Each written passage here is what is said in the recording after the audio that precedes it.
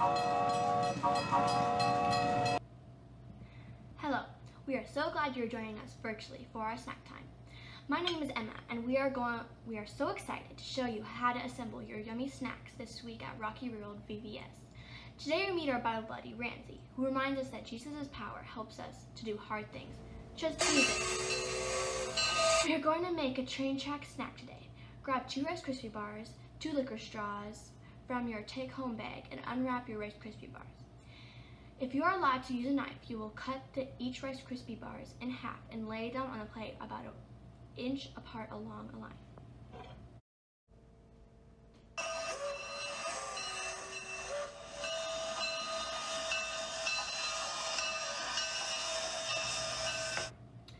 These look like important parts of a train track called railroad ties.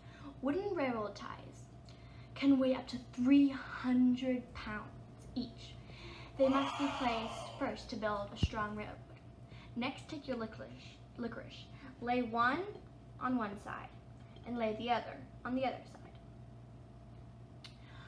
Our snack time railroad reminds us that we sometimes have to do hard things first to put us on a track for what's best.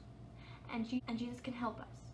As you enjoy your snack, answer this question together. If you could hop on a train to go anywhere, where would you go? We will be back with you again tomorrow for our snack time.